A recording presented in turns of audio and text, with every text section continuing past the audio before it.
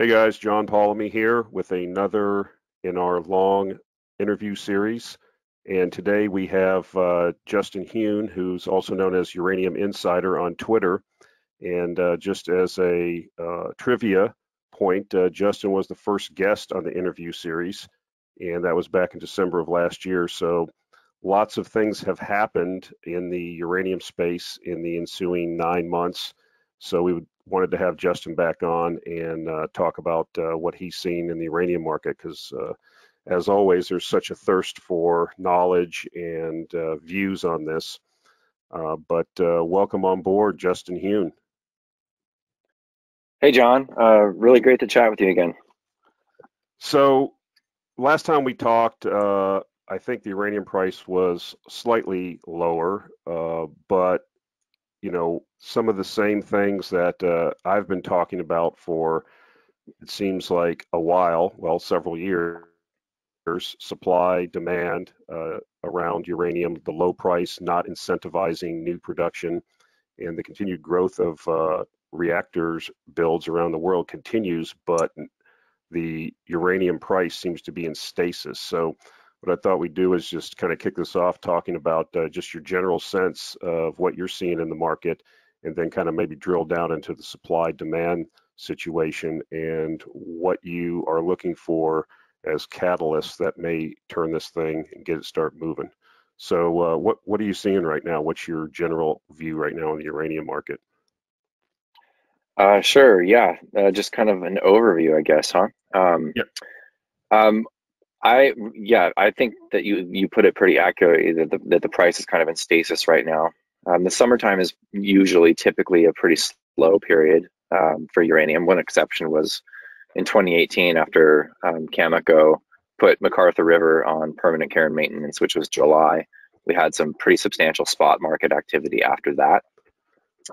Which we can presume traders and utilities were scrambling for a bit of spot market pounds after that announcement. But generally speaking, the summer is quite slow. A lot of utility fuel buyers are on vacation. They're taking their time. Not only that, we have it's towards the end of the fiscal year. The beginning of the fiscal year for U.S. utilities is October 1st. And so a lot of times in a normal year, in a non-COVID year, we have W&A conference in person in September. It'll be virtual this year. And then there's also what is it? The fuel buying conference. I'm forgetting the name right now. That typically happens every October. So both of those will be virtual this year, which changes things a little bit. But yeah, so the spot market, it's been slowly kind of dripping down for the past 6 weeks or so with very, very minimal activity, which is kind of a good sign. I think if you were to see high volume trades happening on the spot market and a declining price, that would be a little bit concerning. But we're talking really, really small volumes here. And a lot of what we've seen actually is the price discrepancy between delivery locations. So there's 3 primary conversion facilities where uranium is traded. That's Cameco, Comurex, and ConverDyn. And Cameco, the Port Hope facility, is kind of been at a premium, about almost a 10% premium to the other locations. And for whatever reason, that location difference has been closing in price. So there could be some arbitrage with moving pounds from here to there to take advantage of that price difference. But really, the spot market is essentially dead right now. It's very, very low volume trades, and the price is slipping down a bit. I'm not concerned whatsoever.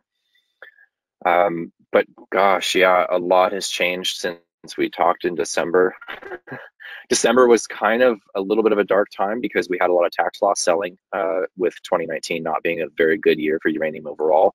We didn't really see, well, for the uranium markets, I should say, we didn't really see seasonality last year, which we typically see, every 3 out of 4 years, we'll see a pretty substantial seasonality, cyclical movements with the uranium stocks and with the spot price to some extent. So usually that's the Q4, things tick up a bit. That probably has a lot to do with the fiscal year happening October 1st and the conferences I just mentioned. But we didn't have a lot of that last year. There wasn't much movement in price. Therefore, the stocks didn't move very much. And we had a lot of tax loss selling in December, followed by URA, the largest uranium ETF, which actually is only 70% at the time. It was reduced to 50% pure uranium holdings. So URA was selling a lot in January, which just added insult to injury after the December tax loss selling. Was didn't get any better in February. Along comes COVID, and March was just painful all around. So we had we had uranium, and of course the broad market's tanking February, March. Just took that was the death knell for the uranium stocks. And March 23rd, the absolute low, was when Cameco announced that they would be closing Cigar Lake out of concerns for COVID and precaution. And that pretty much was a V-shaped recovery, not only for the broad markets around that time, but uranium just really started to move. We saw substantial spot market action over the following, let's say, 6 weeks from there. The uranium equities just completely reversed, and it's been pretty strong since then, with a couple of mild corrections, but they generally seem to be pullbacks on an uptrend overall. I think we're in an interesting place right now. Still some concern over second wave potential for COVID to impact supply. I'm not expecting that.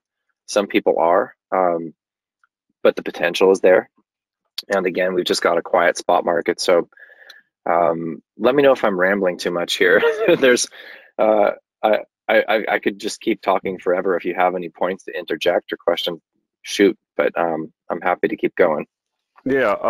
So we've kind of segued right into supply. So I think there was, I mean, one of the things I think people are looking at, and I think it's just a reflection of how opaque the market is. You really don't have the data. For example, if tomorrow in the oil market, a market that's followed around the world, a market that has instantaneous news, that the Saudis came out and said they were going to cut production in Saudi Arabia by 10 or 15%, the oil price would immediately start rallying in world markets. I don't know how much it would go up, but it would go up significantly. And but I think part of the issue with uranium is that the information, most of the trades are done on the spot market with traders, or they're done between long-term trades or contracts between utilities and mining companies or trading companies. And these things are not normally disclosed. There's usually NDAs around them. So the information flow on what is actually transpiring sometimes, I think, in the uranium market is, it's just not good. So I think there's, a lot of, at least my view or what I see is there's a lot of supposition, or there's a lot of guesswork, or there's a lot of analysis, depending on who you are and how deep you dive into it, that's required to try to figure out, okay, if we're cutting all this mine production, if Kazatomprom is not going to be increasing production, and in fact had a bunch of people off for COVID and couldn't drill new ISL wells, that's going to have an effect down the line, a knock-on effect. Why isn't this price of uranium moving up? I think that's what a lot of people kind of ask me in my conversations. It's like, you have all this wind in your sails, all this positive news, but then I try to remind them that if you look at really where we came from, the price is up pretty decent.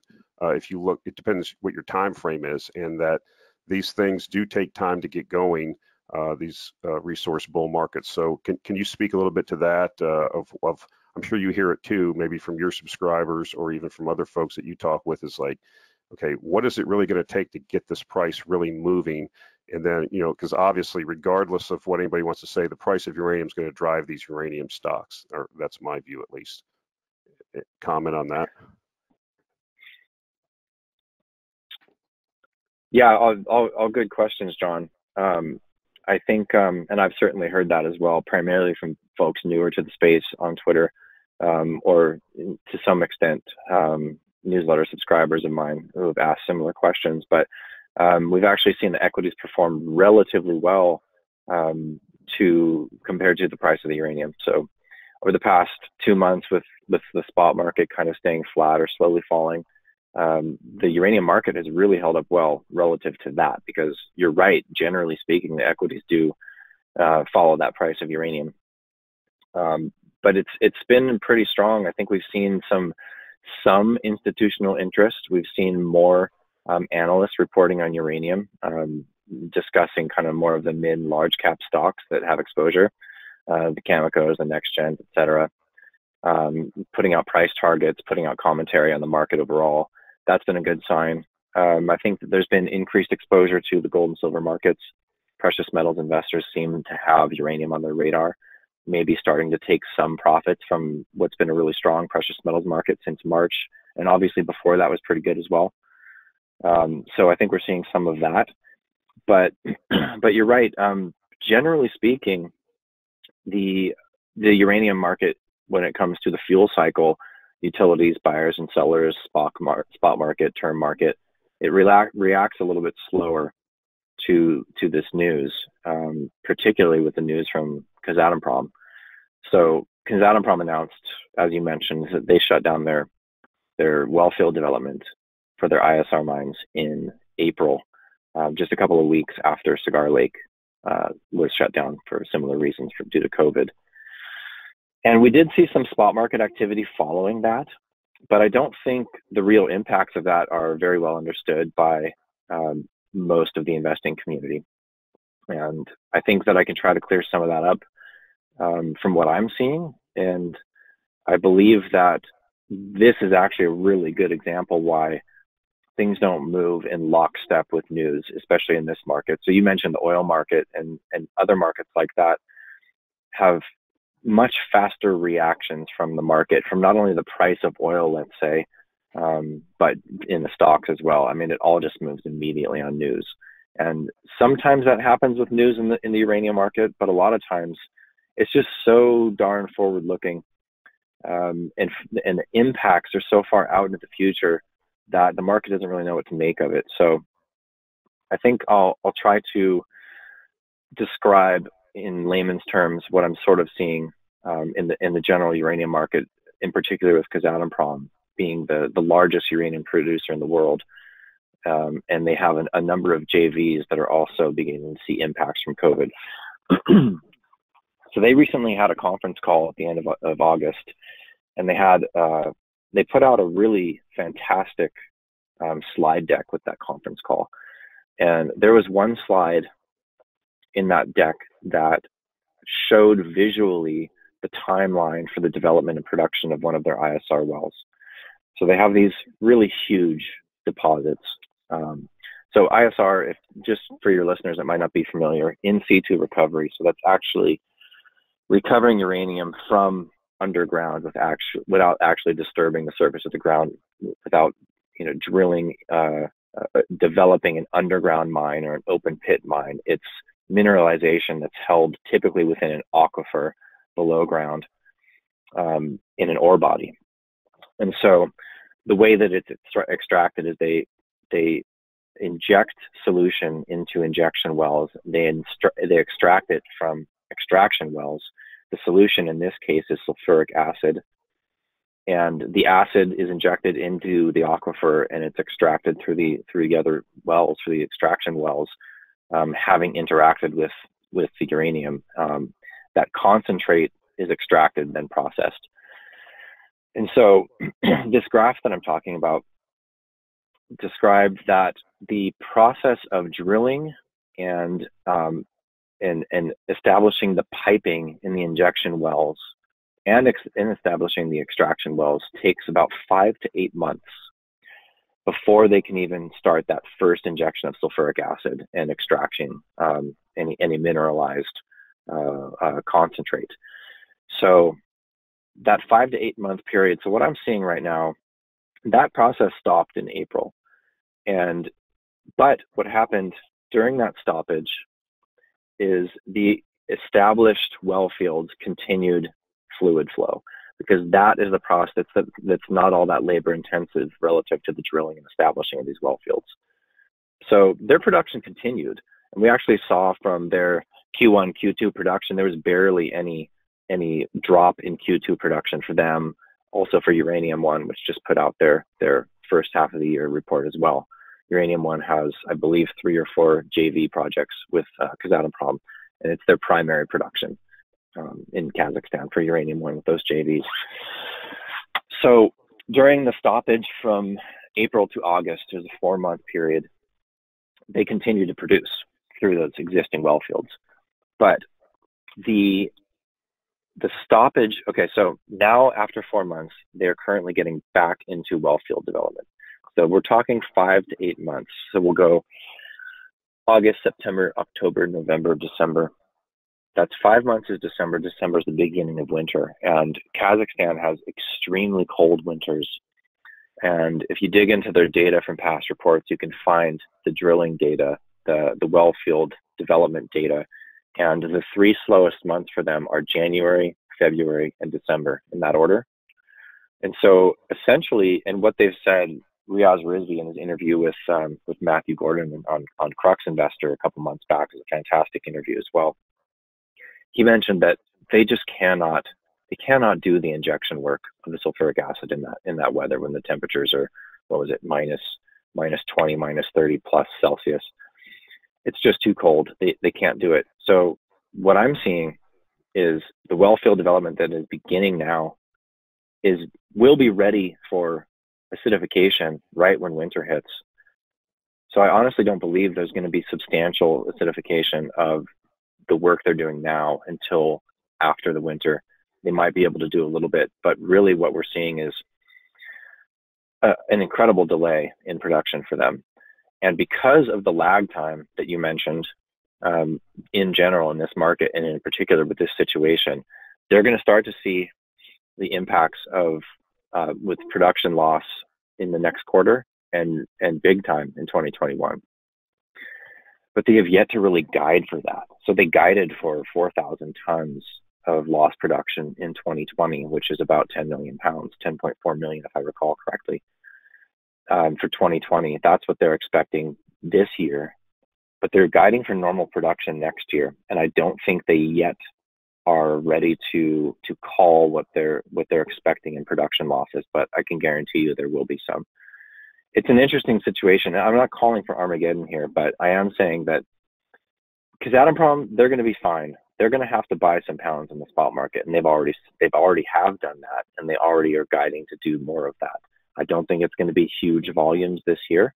I don't think it might be huge volumes in general, but they will need to buy some uranium. But I think the bigger impacts are to their JV partners, primarily Uranium One and Orono. Orono already has lost production from MacArthur River, lost production from Cigar, which is being restarted at the moment, but they've got 6 months of lost production from Cigar being offline. And then they also have Cominac mine in Niger, which will be shuttering in the first quarter of next year. So their JV projects, primarily Katco in Kazakhstan with Kazatomprom, is going to have some pretty substantial impacts next year as well. And the reason I believe Uranium One and Orono's impacts from their Kazatomprom JVs are more important to the market is because Kazatomprom is not a spot market seller, and they've even stated that they won't be dealing directly with traders. But Uranium One and Orono are historically pretty substantial spot market sellers.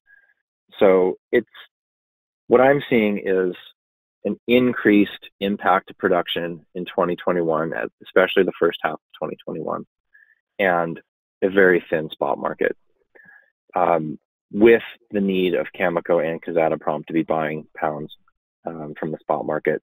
And that's not even to say what potential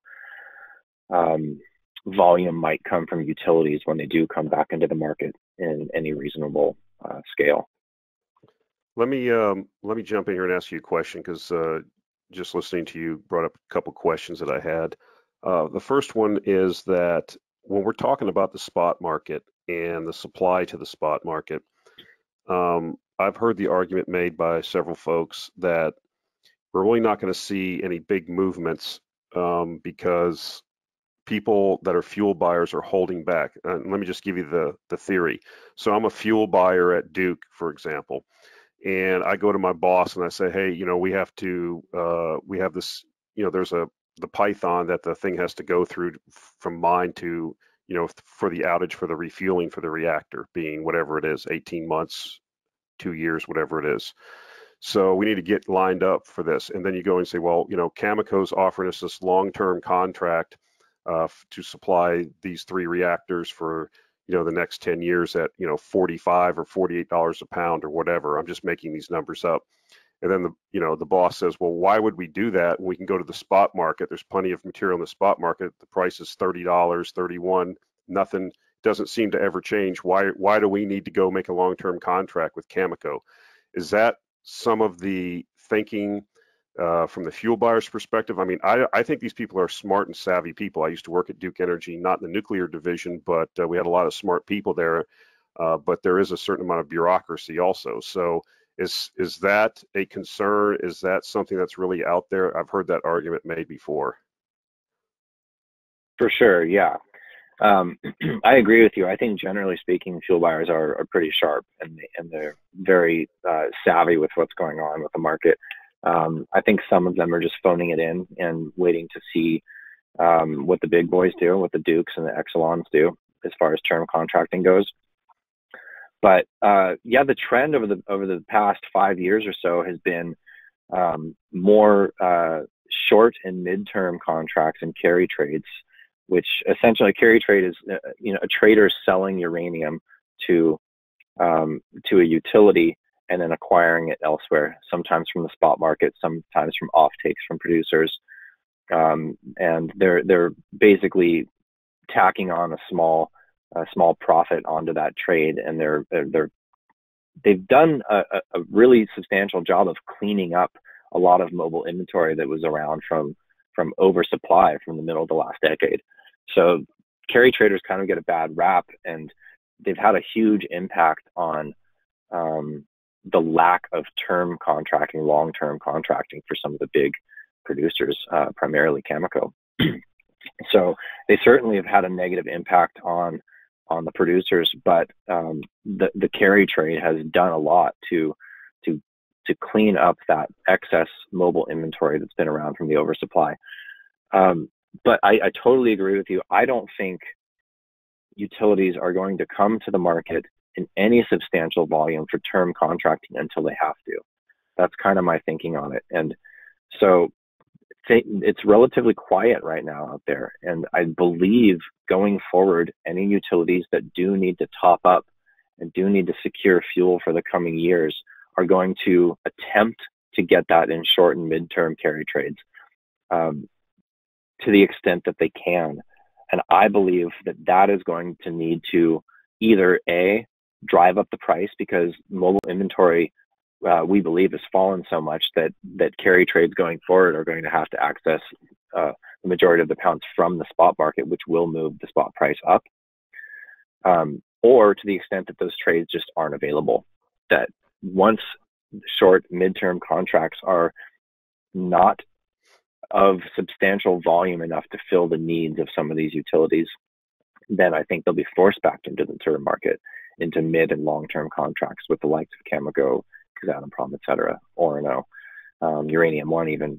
Both of those entities also engage in long-term contracts. So it's an interesting place to be, with the market being as quiet as it is, with all of this news around the production impacts from COVID that we expect. Why isn't the price moving? Well, that's kind of why. The producers have been the big buyers this year, and that will have to change eventually. And it's just one of those markets where it's so damn hard to time exactly when things move, but when they do, they move so hard that my strategy, and the strategy that I've tried to encourage my newsletter subscribers to do is just slowly accumulate, buy in multiple tranches, find and recognize the best companies to invest in, which I think we've done a pretty good job in picking. And when those are weak due to broad market influence or whatever it might be, just scoop up a little bit more. just slowly build out those positions, because when it moves, it really, really moves, but it's just so hard to say when. All of that said, we have some really important overhangs in the coming few months, with some potential volatility from the broad markets, primarily from the US presidential election, early November. But that is one of the overhangs, is the presidential election. There's a number of US utilities that, let's say, have uncertain futures, not necessarily due to the president, which president will be elected, but the parties that support. So generally speaking, the Republican Party, Donald Trump as president, and the Department of Energy that currently exists is very, very supportive of nuclear. They want to grow nuclear. They want new builds. They want new exports. They want to encourage and support the development of SMRs, small modular reactors, which is really gaining a lot of speed and looking very positive for the future. The Democrats have only recently changed their tune and stated that they're in support of nuclear, but it's so fresh that I think there's still a lot of uncertainty for the U.S. nuclear industry, with the potential of a change in leadership from Republican to Democrat. So that's a big overhang. The other big one is the Russian suspension agreement, which we're expecting news on or before October 4th. That expires at the end of this year, and it's unknown whether or not that will be reestablished, whether it will be whether the 20% quota that's currently allowed will be constrained to a smaller amount, whether it will be increased. It's a really big overhang. And so I'm no doubt many utilities are waiting for clarity on both of those items before coming back into the market in any substantial matter.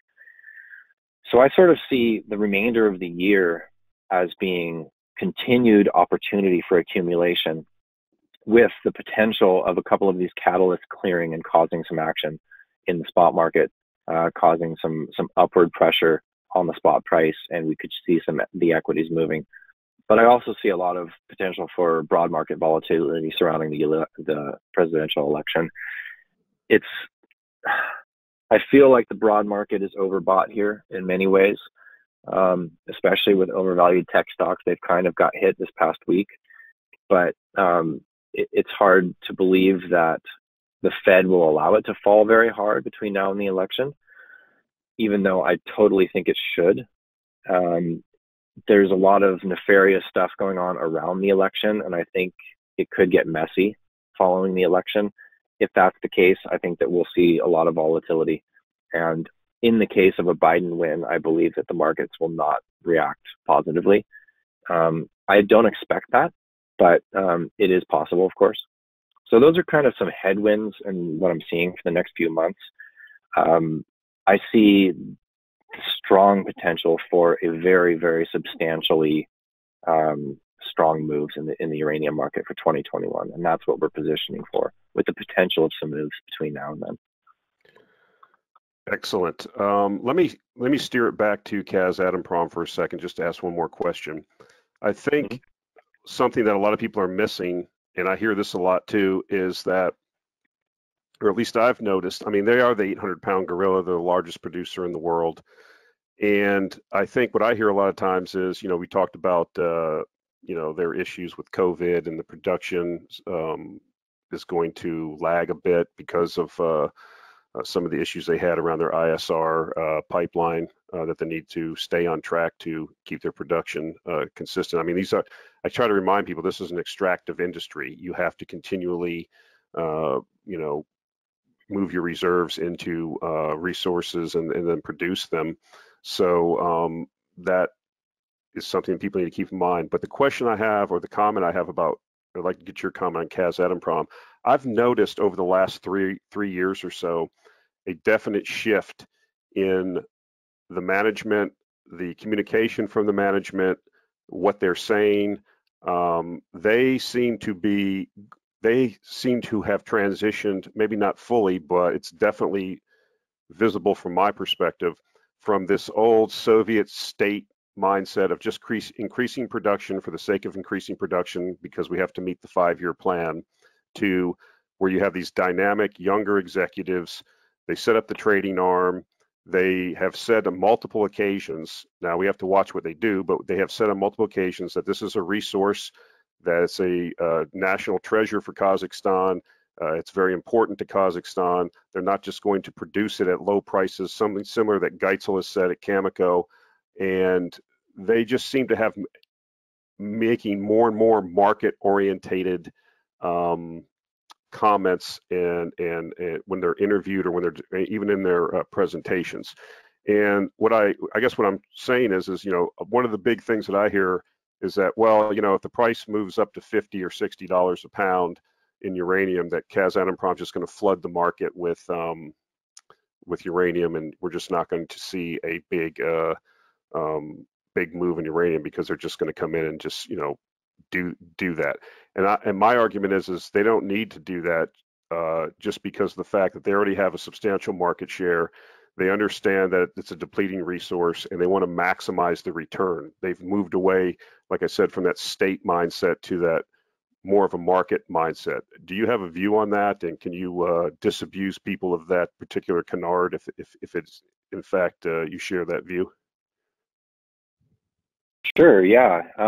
No, I do share that view. I believe that that they've really changed their tune, and I think that the move that they've made with establishing their trading arm, THK, trading house Kazatomprom, the Swiss trading arm, with being partially public, with paying a dividend, they're now profit motivated rather than production motivated. And value over volume is the way that they put it. And so far, they've completely stuck to their word on that. So as of yet, we don't really have any reason to believe that they have intentions otherwise. A couple other comments on not necessarily their interest in flooding the market, but simply their ability to flood the market.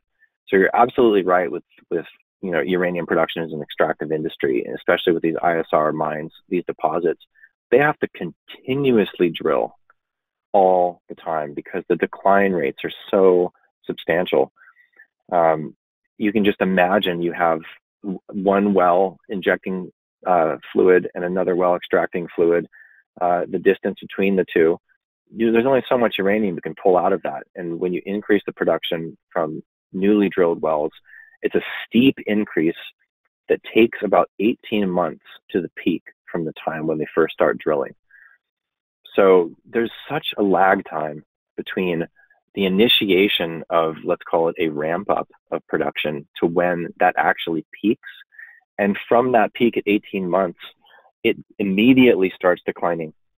So you have a decline of 4 to 6% per month over 2 to 3 years for a particular well field. So it takes time, it takes money, it takes employees. If you actually look at their reports, the number of employees for Kazatomprom has dropped substantially, something to the tune of 20%, 25% over the past few years. It takes, and CapEx into well development has also fallen off a cliff.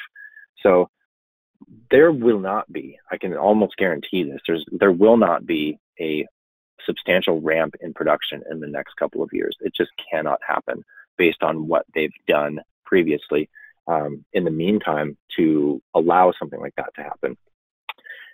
With uranium at $50 to $60, will they make an effort to increase production? Yeah, I think they will. But again, that takes time, that takes money. It's not just flipping a switch, and it's not something that will kill the market, quote unquote. At least not in the short term. It would take multiple years to ramp up production. So if you go to the WNA website and look at historical data on how incredibly fast they were increasing production in the 2000s and the 2010s. Every year that you see production increase, that was massive CapEx and drilling 2 years prior. So we're not seeing that CapEx being injected right now. We're not seeing a ramp up in drilling right now. We're not seeing a ramp up in employment right now. None of the data that we're seeing is pointing towards flooding the market within a time frame that would even be possible based on the lag time between development and production. So they certainly seem to be focusing on profit. I believe they're really liking what they're seeing with sales in the 30s compared to the 20s, especially with the amount that they produce. So I don't expect Kazatomprom to ever be a market killer. And if we see uranium in the 50 to 60 plus dollar a pound range, by that time our investments are already at 5x, if not more. So it's kind of a good problem, even if that could happen, which it won't in the next couple of years at least. So that's a good segue into I think from supply into demand. You know, you mentioned SMRs; they're on the board. Many people are developing them around the world. I think it's going to be a fantastic development. I think it's going to probably start mostly probably in Russia and China and those places. Eventually, I believe they'll be adopted here in the United States and in Europe. But you mentioned something that I'm starting to see more and more when you talked about the political views towards nuclear energy of both parties. And you're right, this administration is very pro-nuclear. We've let our nuclear industry atrophy here in the United States, much to our detriment. This is unconscionable that we have 20% of our electricity in this country provided by nuclear power, and we produce de minimis amounts of uranium. We are in a very precarious situation. And I don't say that for hyperbole purposes. It's actually true. It's a national security issue. Our capital ships are mostly nuclear fueled. It's just ridiculous. What I would like to get into, though, is what I'm seeing more and more of is I'm not seeing a slowdown. I'm seeing, you know, every time you mention the WA, I go on there, new nuclear. Okay, this reactor in the UAE just started, just went commercial. A big reactor in China just went commercial. The recent 5-year plan of the Central Committee, they've increased the amount of reactors that China is going to build. One of the first homegrown reactors just came online, and these are big units. We're talking, you know, 1,000+ megawatt units.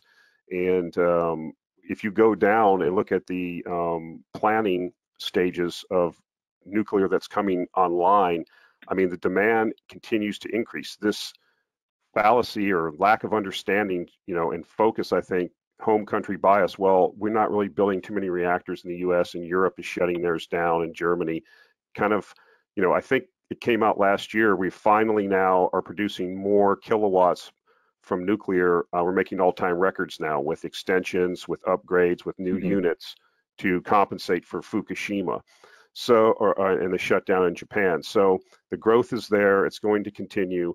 And then what I also wanted to take note of was you are seeing the shift. I mean, it's anecdotal, I know, but you're starting to see it. You've seen even people as radical as AOC make positive comments now towards nuclear.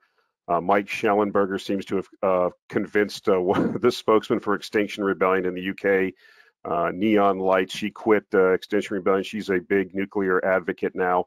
So people that I think are recognizing that if they feel that carbon is the thing that's going to endanger us, that in order to counteract that, you know, it's not going to happen from possibly just focus on solar and wind, that nuclear is going to be a big part of that. And I think from the emerging markets perspective, or second tier countries, not first world countries, they recognize they have to have a mix in their generation, and not just focus on one, you know, coal, or, I mean, that's just good policy. So what are your thoughts on that? I just don't, you know, what I'm trying to get to here is I just laid out a lot of positives, and one of the things that I get back at me is I'm always trying to figure out, like, what's the downside to this thing? I mean, and the only thing I can see right now on the demand side would be something like another nuclear accident on the scale of like a Chernobyl or Fukushima or something like that, which would slow. It's probably wouldn't kill it, probably kill it for a decade, but inevitably, unless we're going to go back to some agrarian-based society and away from a technological industrial society, the power requirements are only going to be met via large-scale thermal, and that's nuclear probably. So thoughts on that? Yeah, a lot of good points.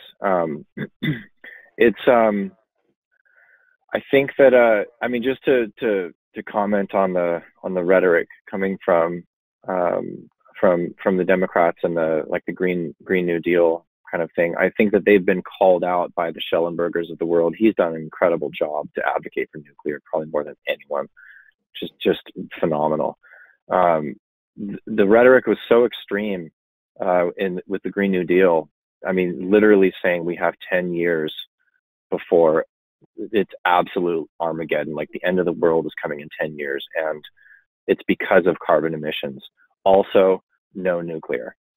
So, it's just, you can't believe what they're saying because they're not utilizing the tools that are at their disposal to address the problem that they're stating as the problem. So it's either they don't actually believe that it's the problem and this is all some other agenda that's playing out with regards to carbon emissions, or they're just so alarmist about nuclear waste or the potential for an accident that the best possible thing they can utilize to combat carbon emissions is just thrown out the window. So they've really been called out on that, like I said, by Mike Schellenberger and other folks. And it does seem like they're changing their tune, which is fantastic, because it's obvious. It's an obvious solution. If you think that carbon is the big problem, then nuclear is the only baseload besides hydro that's carbon free, essentially. And don't even want to go down the rabbit hole of the impacts of hydro, which if you've done any sort of study into kind of environmental impacts, damming rivers is really, really not a good thing. But anywho, moving on from that, Fukushima, the primary reason that Fukushima tanked the uranium market was because Japan shut off all of their reactors in short order following that. I believe it was 53 or 54 reactors.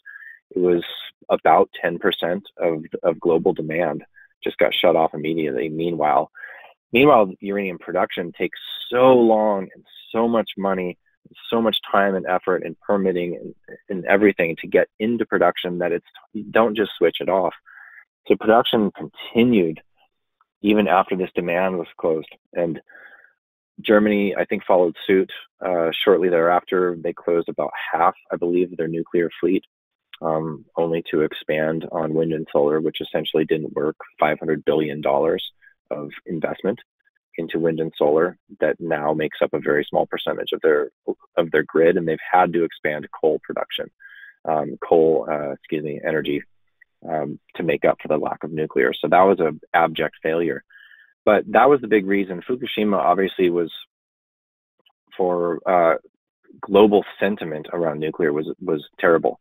The accident itself caused 0 deaths, and it has not really been that bad of an environmental disaster, but the influence it had on people's sentiment around nuclear has taken a long time to shift that back. And obviously the impacts to the demand due to all the reactor closures. So yes, going forward into the future, the only things that I can really see that affect the story negatively would be an unexpected change in demand, either existing demand or demand growth. So, a big part of the story right now is China, and their expected massive increase. I believe it's a 50% increase in their nuclear generation in the next decade. It could be even more than that. I don't have the numbers right in front of me, but it's a lot. So if they all of a sudden say, yeah, we're kind of stopping our nuclear expansion, that would not be good for the market. Doesn't seem like that's happening. In fact, we've seen news about the first, I'm forgetting the name of the power plant. It's the first of its kind that is 1,000, I think it's 1,100 megawatt plant that was just connected to the grid, and they've got many, many more planned. And they had a little bit of a slowdown, I think the whole world did with existing builds due to COVID, but it seems like that's getting back on track, especially in China. So I think that would be the biggest threat to this market, would be an unexpected demand hit. Also, an unexpected increase in production or new production that comes from somewhere that we just don't see. These things are always possible, but as we're looking at it now, the picture looks fantastic for a growth in the industry, a growth in demand. You're right that just recently global nuclear energy production eclipsed the pre-Fukushima levels, so it's now at an all-time high in all of history, which is great. It's a wonderful clean energy source, and it's an investment that I feel confident in. I have my own money in, and it looks like we're in for a bright future for the coming years for this. I see this currently as maybe a 3 to 4 year investment, but you never know what can change.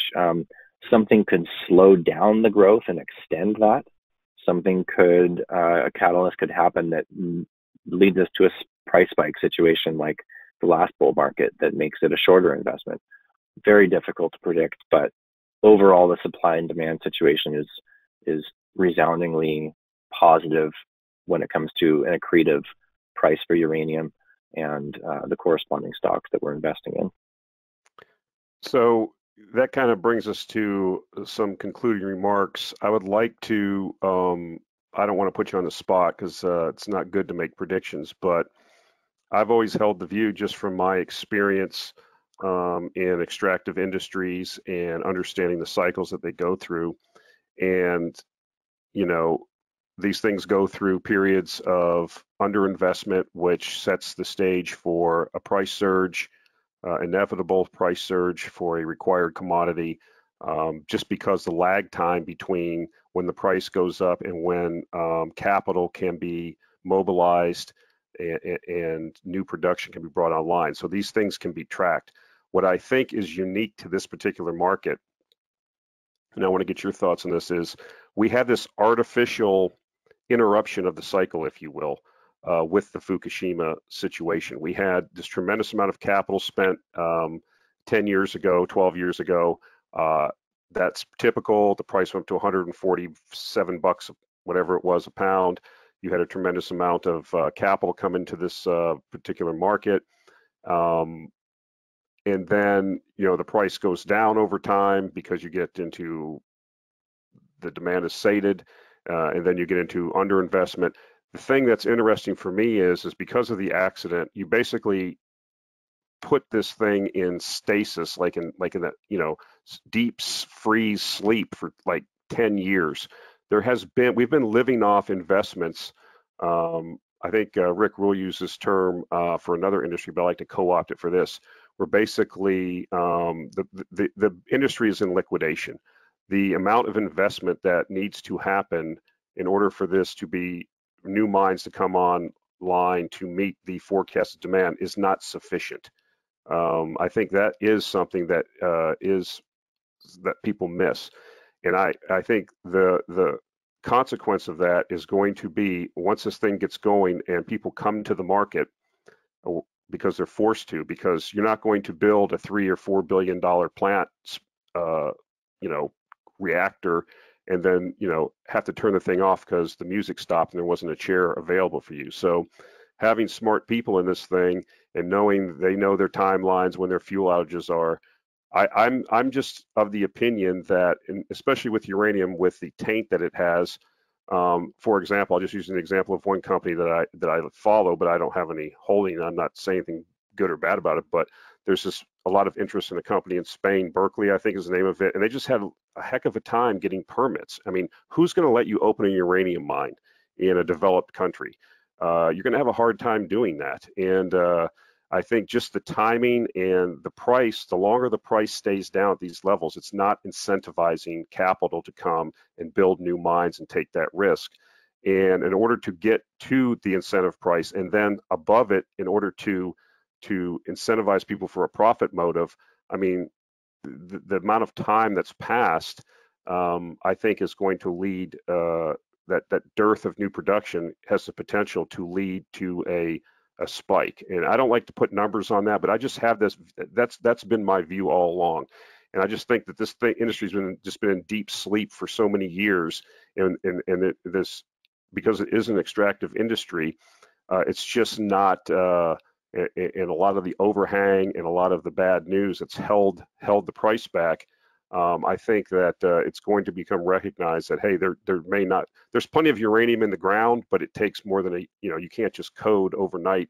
A couple guys get on a computer and code up a new mine. It takes years of development time and permitting and all the other things that go along with developing a mine, and especially probably even more difficult with uranium. I don't want to put you on the spot for a price or a timeline. That's bad that's bad news making predictions about the future. But your thoughts on the potential for a spike? I think that the potential for a spike grows as time passes between where we are now and any substantial term contracting that would justify the mines that are on care and maintenance to come back into some level of production. And that's primarily Cameco's McArthur River and Paladin's Langer Heinrich, which needs higher prices than McArthur River. There's a decent amount of idled supply that can be incentivized in the $40 to $60 range. So I think what I'm sort of seeing are sort of two scenarios, which would be one, contracting picks up next year and we see the price rise into the 40s. We see some term contracting start to happen. We see some idled production at least begin to be considered to be brought back online. Now with McArthur River, we have the first year, so we have 12 to 18 months of probably closer to 12 in my opinion, to get them back into production from care and maintenance, with the first year of 4 million pounds, the second year back into full production, which is, I believe, was 18 million pounds. Really, really big, substantial mine, but we need higher prices for that thing to come back. So I actually see, if the market kind of goes into some normalized term contracting level within the next year, let's say, I think that we could see a steady rise into the 40 to 50 range with some consolidation. So I believe that that could happen because we have Cameco with McArthur River and Cigar, and we have Kazatomprom Uranium 1, Orano with Kazakhstan production. All would be very happy, in my opinion, with prices at that level, signing contracts with prices at that level. Now that has a limited amount of production available, but it's a big chunk. So we could have a good contracting cycle begin, and let's say a third of that total demand by utilities could be soaked up into these major players that we could consolidate for a period of time. That could be a year, that could be maybe 1 to 2 years, kind of in that range. But that production does not fulfill all of the needs of the global utilities, not even close. So I think that utilities will get what they can in that price environment, followed by the next step up, which would be into the $60 to $80 range, which is really what's needed to bring much more production online and to enable to be able to fulfill the demands of the utilities beyond what kind of the big players might be able to fulfill in that 40 to 60 range. And to your point, you're absolutely right regarding costs. I mean, you have a cash cost, which is just the basic cost of production, the all-in sustaining, which takes in some more considerations regarding capital expenditures, G&A costs, etc. And then the fully allocated cost is really what we need to see in order to incentivize new greenfield projects to come online. And the fully allocated cost takes in everything. It takes in debt, G&A costs, capital expenditures, any sort of write-downs that the companies had to make over the years. All of these costs that these companies have had to float and carry for years of sitting idle need to be included in the cost of creating and building a new mine. So that's my one scenario I'm looking at. Another scenario is the utilities just hold out and hold out and hold out, get what they can in the spot market, get what they can in the carry trades. The spot market kind of ticks up into the $40 range. And then I think if we don't see contracting incentivize the care and maintenance mine to come back, then I think we see a price spike. So without getting too specific, I do think we're probably looking at mid-30s by the end of the year, would be my guess. 40s in 2021 is my guess. And then beyond that really depends on how the utilities act. So if they sit on their hands for another 12 months, I think we see a big price spike. If they start to contract to incentivize the care and maintenance stuff to come back online, then I think that we could see a more gentle rise with potential for a consolidation in that 40 to 60 range. Okay, good stuff. So we've been going at this for about an hour. I wanted to give you an opportunity to talk about your newsletter product. I know it's gotten a lot of traction. You've got a lot of time on different interviews and videos, and just kind of wanted you to talk about that and the kind of the growth in that, and what the offer is, and what people can expect if they subscribe. Sure, yeah. I've been writing the newsletter for a little over a year. It's really grown the past few months primarily because the uranium market has picked up, but we've really been improving our offer. I've hired some help, very smart people helping with contributions of content, and I'm really excited. We're hyper focused on the uranium market. And we've had some really good wins this year. We've been able to essentially pick amongst our stock recommendations to members a few of the top performers. So recently, just kind of crunching the data, since the newsletter began, our portfolio is up about 53% relative to the spot price growing at 18%, and the quote unquote market, let's say URA, just up a few percentage points.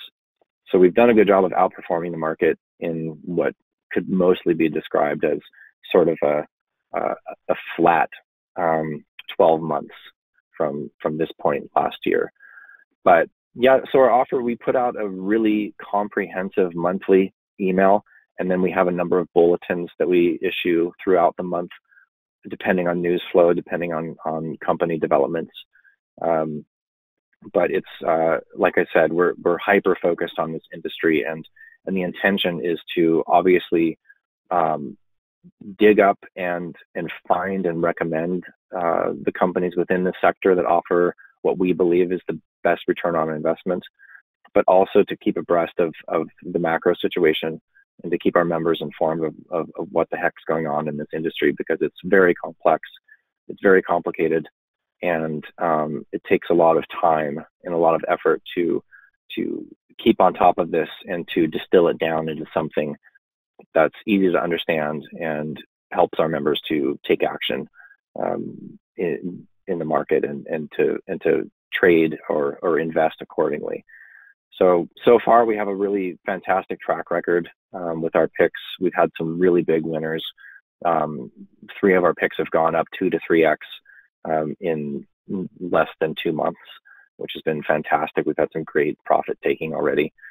Yeah, the newsletter, so it's $400 for the year, and that's what you get. You get that monthly comprehensive email that's very deep and very detailed, and we update our stock picks every 3 months.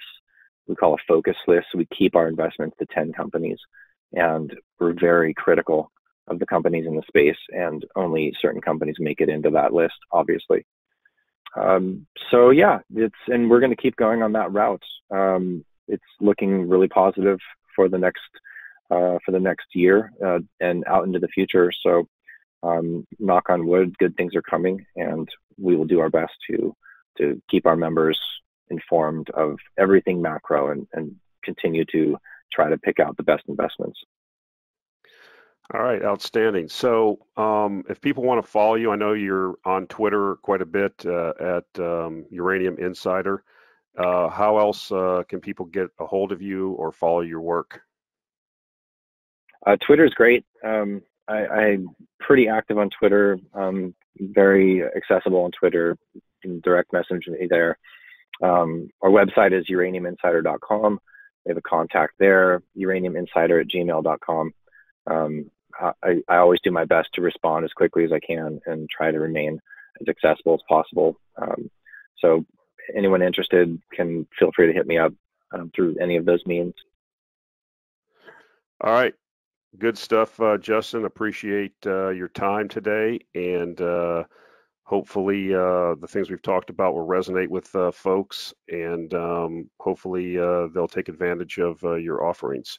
So appreciate you coming on, and hopefully we'll have you on maybe in another 6 months or a year for an update. I look forward to it, John. Thanks again. Always enjoyable to chat with you. Thanks for having me on. All right. Thanks. Bye.